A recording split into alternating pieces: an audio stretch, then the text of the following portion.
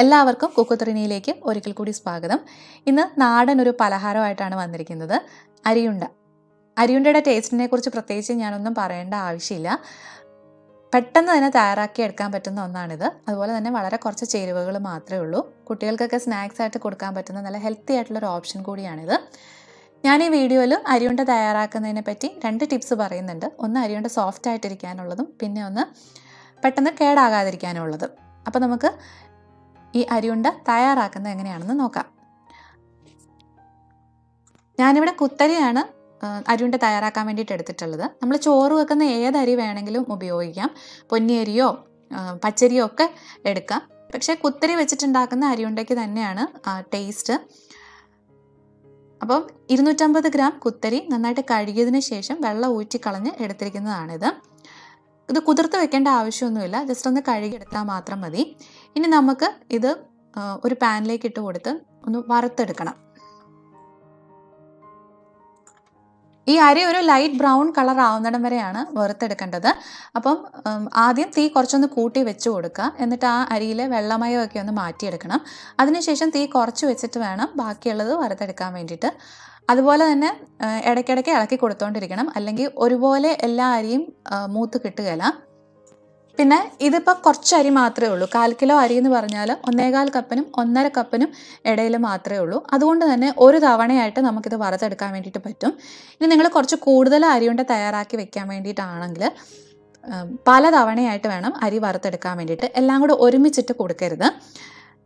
എല്ലാം കൂടെ ഒരുമിച്ചിട്ട് കൊടുത്തു കഴിഞ്ഞാൽ അരിയുടെ മൂപ്പെല്ലാം വേറെയായി പോകും. അപ്പോൾ പല തവണയായിട്ട് കുറച്ചായിട്ട് വറുത്തെടുക്കുമ്പോഴാണ് ആ കറക്റ്റ് ഒരേപോലത്തെ മൂപ്പിൽ നമുക്ക് വറുത്തെടുക്കാൻ പറ്റുള്ളൂ. ഇപ്പം അരിയിലെ ആ വെള്ളമയമൊക്കെ ഒന്ന് മാറിയിട്ടുണ്ട്. ഇനി നമുക്ക് തീ കുറച്ച് വെച്ചിട്ട് ബാക്കി വറുത്തെടുക്കാം. അപ്പം ഈ സമയമാകുമ്പം അരി ഇങ്ങനെ പൊട്ടിത്തുടങ്ങും. അതുപോലെ തന്നെ ഒരു അരിയെടുത്ത് വായിൽ വെച്ച് കഴിഞ്ഞാൽ നമുക്ക് മനസ്സിലാവും ഒട്ടും തന്നെ ക്രിസ്പി ആയിരിക്കില്ല. ഇപ്പോൾ ഈ അരി പൊട്ടുന്ന ഒച്ച നമുക്ക് നന്നായിട്ട് കേൾക്കാൻ പറ്റും. അതുപോലെ കൈവിടാതെ തന്നെ ഇളക്കി കൊടുത്തുകൊണ്ടിരിക്കുക.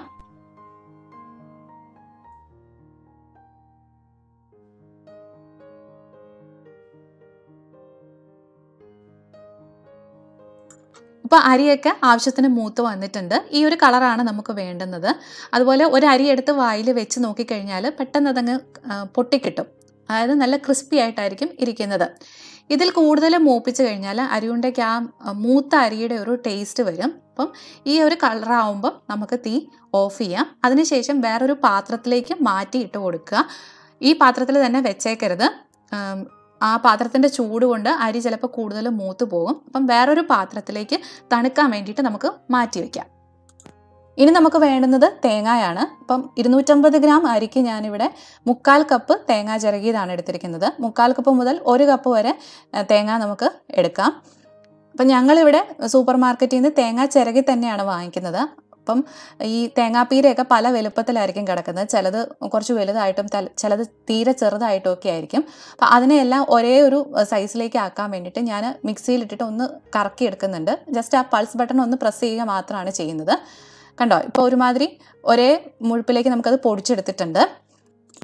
ഈ തേങ്ങാപ്പീരയൊക്കെ പല വലുപ്പത്തിൽ കിടന്നു കഴിഞ്ഞാൽ ഉരുട്ടിയെടുക്കുമ്പോൾ കാണാനും ഒരു ഭംഗി ഉണ്ടാവില്ല. അതുപോലെ വലിയ പീരയൊക്കെ കടിക്കുമ്പോഴും ഒരു സുഖം ഉണ്ടാവില്ല. അതുകൊണ്ടാണ് ഞാൻ ഇതുപോലെ ഒന്ന് മിക്സിയിൽ കറക്കിയെടുത്തത്. ഇങ്ങനെ ചെയ്യണമെന്ന് നിർബന്ധമൊന്നുമില്ല കേട്ടോ. ഇനി ഞാൻ ഒരു പാനിലേക്ക് ഈ പീര ഇട്ട് കൊടുത്ത് ജസ്റ്റ് ഒന്ന് ചൂടാക്കി എടുക്കാൻ വേണ്ടിയിട്ട് പോവാണ്. അതിലെ ആ വെള്ളമയമൊക്കെ ഒന്ന് മാറ്റിയെടുക്കാൻ വേണ്ടിയിട്ട്. നമുക്ക് വേണമെങ്കിൽ പച്ചത്തേങ്ങ അതേപടി അരിയുണ്ട തയ്യാറാക്കാൻ വേണ്ടിയിട്ട് ഉപയോഗിക്കാം. പക്ഷേ പച്ചത്തേങ്ങ വെച്ചിട്ട് അരിയുണ്ട ഉണ്ടാക്കി കഴിഞ്ഞാൽ നമുക്ക് അധികം ദിവസം അത് വെക്കാൻ പറ്റില്ല. 2 ദിവസമൊക്കെ സൂക്ഷിക്കാൻ പറ്റുള്ളൂ. അത് കഴിയുമ്പോൾ അത് കേടായി പോകും. അപ്പോൾ കുറച്ച് അധികം ദിവസം സൂക്ഷിക്കാൻ വേണ്ടിയിട്ട് ആണ് നമ്മൾ ഈ തേങ്ങ ഇതുപോലെ ഒന്ന് ചൂടാക്കി എടുക്കുന്നത്. ഞാൻ വീഡിയോയിൽ ആദ്യം പറഞ്ഞിരുന്നല്ലോ 2 ടിപ്പ് പറയുന്നുണ്ടെന്നുള്ളത്. അതിലെ ആദ്യത്തെ ടിപ്പാണിത്. അപ്പോൾ ജസ്റ്റ് ഇതിൻ്റെ ആ വെള്ളമയം ഒന്ന് മാറ്റിയെടുത്താൽ മാത്രം മതി. നമ്മൾ ഡെസിക്കേറ്റഡ് കോക്കനട്ടൊക്കെ തയ്യാറാക്കില്ലേ, അതുപോലെ. അല്ലാതെ ഇതിൻ്റെ നിറം മാറുകയോ ഒന്നും ചെയ്യണ്ട. ഇനി നിങ്ങൾ ഉടനെ തന്നെ കഴിക്കാൻ വേണ്ടിയിട്ടാണ് അരിയുണ്ട തയ്യാറാക്കുന്നതെങ്കിൽ ഈ സ്റ്റെപ്പ് സ്കിപ്പ് ചെയ്യാം. ഇതുപോലെ ചെറു തീയിൽ 2-3 മിനിറ്റ് ഒന്ന് ഇളക്കി കൊടുത്താൽ മതിയാവും. ഇപ്പം നമ്മുടെ തേങ്ങയുടെ എക്സ്ട്രാ ഉള്ള വെള്ളമയമൊക്കെ മാറി കിട്ടിയിട്ടുണ്ട്. ഇനി തീ ഓഫ് ചെയ്തതിന് ശേഷം നമുക്കിത് വേറൊരു പാത്രത്തിലേക്ക് ഉടനെ തന്നെ മാറ്റി കൊടുക്കാം. പാത്രത്തിൻ്റെ ചൂട് കൊണ്ട് ഇതിൻ്റെ കളറിലൊന്നും വ്യത്യാസം വരാതിരിക്കാനാണ് ഉടനെ തന്നെ നമ്മൾ വേറെ പാത്രത്തിലേക്ക് മാറ്റി കൊടുക്കാൻ പറയുന്നത്. ഇനി ചെയ്യേണ്ടത് ശർക്കര ഉരുക്കിയെടുക്കുക എന്നുള്ളതാണ്. നമ്മൾ പഞ്ചസാര ഉപയോഗിച്ചും ശർക്കര ഉപയോഗിച്ചിട്ടും അരിയുണ്ട തയ്യാറാക്കാറുണ്ട്. ശർക്കര ഉപയോഗിച്ചിട്ട് ചെയ്യുന്നതാണ് കൂടുതൽ ടേസ്റ്റിയും അതുപോലെ തന്നെ ഹെൽത്തിയും. അപ്പം ഞാനിവിടെ 150 ഗ്രാം ശർക്കരയാണ് എടുത്തിരിക്കുന്നത്. 120 ഗ്രാമിനും 150 ഗ്രാമിനും ഇടയ്ക്ക് ശർക്കര ഉപയോഗിക്കാം. അപ്പോൾ ശർക്കരയിലേക്ക് ഒരു 1/4 കപ്പ് വെള്ളം കൂടെ ഒഴിച്ചു കൊടുത്തിട്ടുണ്ട്. ഇനി നമുക്ക് തീ ഓണാക്കിയിട്ട് ഈ ശർക്കര നന്നായിട്ട് ഉരുക്കിയെടുക്കണം.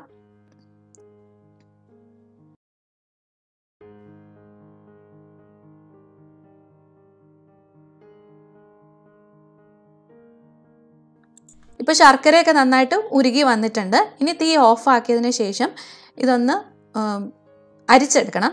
ശർക്കരയിൽ എന്തെങ്കിലും കല്ലും മണ്ണും ഒക്കെ ഉണ്ടെന്നുണ്ടെങ്കിൽ അത് പോകാൻ വേണ്ടിയിട്ടാണ് ഒന്ന് അരിച്ചെടുക്കുന്നത്. ഇപ്പോൾ അരിയൊക്കെ നന്നായിട്ട് തണുത്ത് വന്നിട്ടുണ്ട്. ഇനി നമുക്കിത് മിക്സിയുടെ ജാറിലേക്ക് മാറ്റിയിട്ട് പൊടിച്ചെടുക്കാം. ഇപ്പോൾ 2 തവണയായിട്ടാണ് ഞാനിത് പൊടിച്ചെടുക്കുന്നത്. കുറച്ച് തരിതരിപ്പായിട്ട് വേണം ഇത് പൊടിച്ചെടുക്കാൻ വേണ്ടിയിട്ട്. അതായത് ഒരു റവയുടെ പരുവമൊക്കെ ഇല്ലേ, ആ ഒരു പരുവത്തിലാണ് ഇത് പൊടിച്ചെടുക്കേണ്ടത്. ഇനി നിങ്ങൾക്ക് തീർത്തും ഫൈൻ പൗഡർ ആക്കണമെങ്കിൽ അങ്ങനെ ചെയ്യുന്നതിന് കുഴപ്പമൊന്നുമില്ല. പക്ഷെ സാധാരണ അരിയുണ്ടയൊക്കെ ചെറിയൊരു തരിതരിപ്പോടെയാണ് ഇരിക്കുന്നത്. അരിയൊക്കെ ഞാൻ തരിതരിപ്പായിട്ട് പൊടിച്ചെടുത്തിട്ടുണ്ട്. ഇതിലേക്ക് നമുക്കിനി 1/2 ടീസ്പൂൺ ഏലക്കാപ്പൊടി ചേർത്ത് കൊടുക്കാം. പിന്നെ ചേർക്കേണ്ടത് നമ്മൾ ചൂടാക്കി എടുത്തിരിക്കുന്ന തേങ്ങ ചിരകിയതാണ്. അതും കൂടെ ചേർത്തിട്ട് നമ്മുടെ കൈ കൊണ്ട് തന്നെ നന്നായിട്ടൊന്ന് യോജിപ്പിച്ചെടുക്കുക. പിന്നെ ചില സ്ഥലങ്ങളിലൊക്കെ ഈ അരിയുണ്ടയിലേക്ക് നട്ട്സ് പൊടിച്ചതൊക്കെ ചേർക്കാറുണ്ട്. നിലക്കടലയും കശുവണ്ടിയൊക്കെ പൊടിച്ച് ചേർക്കുന്നത്. അത് താല്പര്യം ഉണ്ടെന്നുണ്ടെങ്കിൽ ഈ സമയത്ത് നട്ട്സ് പൊടിച്ചതും കൂടി ഇതിലേക്ക് ചേർത്ത് കൊടുത്തിട്ട് മിക്സ് ചെയ്തെടുത്താൽ മതി. ഞാനിപ്പോൾ അതൊന്നും ഇതിലേക്ക് ചേർക്കുന്നില്ല. ഇനി ഞാൻ ഇതിലേക്ക് ചേർക്കാൻ പോകുന്നത് 1/2 മുറി നാരങ്ങയുടെ നീരാണ്. അപ്പം അരിയുണ്ട നല്ല സോഫ്റ്റ് ആയിട്ടിരിക്കാൻ വേണ്ടിയിട്ട് ഈ നാരങ്ങ നീര് ചേർക്കുന്നത് സഹായിക്കും. ഞാൻ വീഡിയോയുടെ ആദ്യം പറഞ്ഞിരുന്ന ടിപ്പുകളിൽ രണ്ടാമത്തതാണിത്. 1-2 ആഴ്ചയൊക്കെ കഴിഞ്ഞാലും അരിയുണ്ട നല്ല സോഫ്റ്റ് ആയിട്ടിരിക്കാൻ വേണ്ടിയിട്ട് ഈ നാരങ്ങ നീര് ചേർക്കുന്നത് സഹായിക്കും. അപ്പോൾ ചിലർക്കൊക്കെ അരിയുണ്ട ഉണ്ടാക്കി കഴിഞ്ഞാൽ ഭയങ്കര ഹാർഡായി പോകുന്നെന്ന് പറയാറുണ്ട്. അങ്ങനെയുള്ളവർ ഇതൊന്ന് ട്രൈ ചെയ്ത് നോക്കൂ. ഇനി ആ നാരങ്ങ നീരൊക്കെ അരിയുടെ എല്ലാ ഭാഗത്തേക്കും ആകുന്നത് പോലെ നമ്മുടെ കൈ കൊണ്ട് ഇതുപോലെ ഒന്ന് തിരുമ്മി കൊടുക്കാം. നാരങ്ങ നീര് ചേർക്കുന്നത് കൊണ്ട് അരിയുണ്ടയ്ക്ക് പുളി ഉണ്ടാവുമോ എന്നുള്ള പേടിയൊന്നും വേണ്ട. ഒരല്പം മാത്രമല്ലേ നമ്മൾ നാരങ്ങ നീര് ചേർക്കുന്നുള്ളൂ. അതിൻ്റെ ഒരു ടേസ്റ്റ് വ്യത്യാസവും നമ്മുടെ അരിയുണ്ടയ്ക്ക് ഉണ്ടാവില്ല. ഇനി നമ്മൾ അരിയും ശർക്കരയും കൂടെ യോജിപ്പിച്ച് ഉരുട്ടിയെടുക്കാൻ വേണ്ടിയിട്ട് പോവാണ്. അപ്പം ഞാൻ മിക്സ് ചെയ്യാനുള്ള എളുപ്പത്തിന് വേണ്ടിയിട്ട് കുറച്ച് വലിയ ബൗളിലേക്ക് അരി മാറ്റിയിട്ടുണ്ട്. ഇതിലേക്ക് നമ്മൾ നേരത്തെ തയ്യാറാക്കി വെച്ചിരുന്ന ശർക്കരപ്പാനി കുറച്ചായിട്ട് ചേർത്ത് കൊടുക്കാം. അപ്പോൾ ഇവിടെ ശ്രദ്ധിക്കേണ്ട ഒരു കാര്യം, ചെറു ചൂടുള്ള ശർക്കരപ്പാനി വേണം ഇതിലേക്ക് ചേർത്ത് കൊടുക്കാൻ വേണ്ടിയിട്ട്. എന്നാലേ ഉള്ളൂ നമുക്ക് അരിയുണ്ട നന്നായിട്ട് ഉരുട്ടിയെടുക്കാൻ പറ്റുള്ളൂ. ചൂടില്ലെങ്കിൽ നമ്മൾ ഉരുട്ടിയെടുക്കുമ്പം അരിയുണ്ട പൊട്ടിപ്പോകും.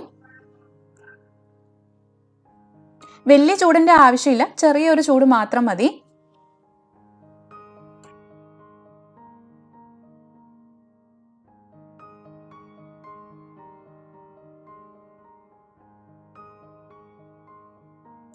ഇപ്പം അരിയുണ്ടയുടെ ആ കൂട്ട് റെഡി ആയിട്ടുണ്ട്. ഉരുട്ടാവുന്ന പരുവത്തിലേക്ക് എത്തിയിട്ടുണ്ട്.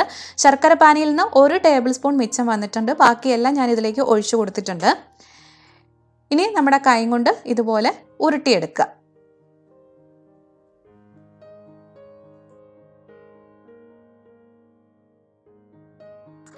ഒട്ടും തന്നെ പൊട്ടിപ്പോവാതെ നമുക്കിത് ഉരുട്ടിയെടുക്കാൻ വേണ്ടിയിട്ട് പറ്റുന്നുണ്ട്. ഇപ്പം ഞാൻ ആ അരിയുണ്ടയെല്ലാം ഉരുട്ടിയെടുത്തിട്ടുണ്ട്. എനിക്ക് ഈ ഒരു അളവിൽ നിന്ന് ഇതുപോലത്തെ 12 അരിയുണ്ടയാണ് കിട്ടിയിരിക്കുന്നത്. നല്ല സോഫ്റ്റായിട്ടാണ് ഇരിക്കുന്നത്. ഒന്നും തന്നെ പൊട്ടിപ്പോയിട്ടോ ഒന്നുമില്ല. അപ്പോൾ ഇനി അരിയുണ്ട ഉണ്ടാക്കുമ്പോൾ ഇതുപോലെ ഒന്ന് ട്രൈ ചെയ്ത് നോക്കൂ. ഞാൻ ഈ വീഡിയോയിൽ പറഞ്ഞിരിക്കുന്ന കാര്യങ്ങളൊക്കെ ശ്രദ്ധിച്ചു കഴിഞ്ഞാൽ നിങ്ങൾക്കും വീട്ടിൽ ഇതുപോലെ പെർഫെക്റ്റ് ആയിട്ടുള്ള അരിയുണ്ട തയ്യാറാക്കി എടുക്കാൻ വേണ്ടിയിട്ട് പറ്റും. അപ്പോൾ തയ്യാറാക്കി നോക്കിയിട്ട് അഭിപ്രായങ്ങളൊക്കെ മറക്കാതെ എന്നെ അറിയിക്കണം. മെയിൽസായിട്ടും കമൻസായിട്ടും ഒക്കെ നിങ്ങൾക്ക് എന്നെ കോൺടാക്റ്റ് ചെയ്യാവുന്നതാണ്. അപ്പോൾ നിങ്ങൾക്ക് ഈ റെസിപ്പി ഇഷ്ടമായിട്ടുണ്ടെങ്കിൽ ലൈക്ക് ചെയ്യാനും കമൻറ്റ് ചെയ്യാനും നിങ്ങൾ അറിയുന്നവരൊക്കെ ആയിട്ട് ഷെയർ ചെയ്യാനും മറന്നു പോകരുത്. സബ്സ്ക്രൈബ് ചെയ്യാത്തവരാണെന്നുണ്ടെങ്കിൽ സബ്സ്ക്രൈബ് ചെയ്യാനും മറന്നു പോകരുത് കേട്ടോ. സബ്സ്ക്രൈബ് ചെയ്യുന്നതിനോടൊപ്പം അടുത്തുള്ള ആ ബെൽ ഐക്കണും കൂടെ ഒന്ന് ക്ലിക്ക് ചെയ്ത് ഓൾ എന്ന ഓപ്ഷനും കൂടെ ഒന്ന് എനേബിൾ ചെയ്യണം. എന്നാലേ ഉള്ളൂ ഞാൻ വീഡിയോസൊക്കെ അപ്ലോഡ് ചെയ്യുമ്പം അതിൻ്റെ നോട്ടിഫിക്കേഷൻസ് നിങ്ങൾക്ക് കിട്ടുകയുള്ളൂ. വീണ്ടും നല്ല നല്ല റെസിപ്പികളുമായിട്ട് കാണാം. അതുവരെ ബൈ ബൈ. Thank you.